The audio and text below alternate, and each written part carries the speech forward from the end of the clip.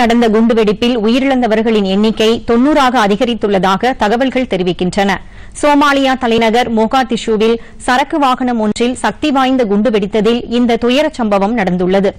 சோமாலியாவில் அண்மையில் நடத்தப்பட்ட மிகப்பெரிய தாக்குதல் இது என்று குறிப்பிடப்பட்டுள்ளது.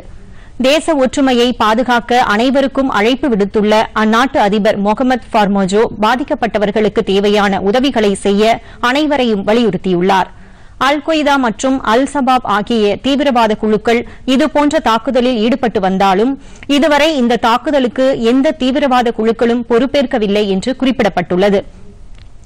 இந்த மோசமான தாக்குதலுக்கு ஐக்கிய நாடுகளின் சபையின் தலைமைச் செயலாளர் அன்டோனியோ குட்ரஸ் தனது கண்டனத்தை தெரிவித்துள்ளார். இச்சம்பவத்திற்கு காரணமானவர்கள் நீதிமுன் நிறுத்தப்பட வேண்டும் என்றும் கூறியுள்ளார்.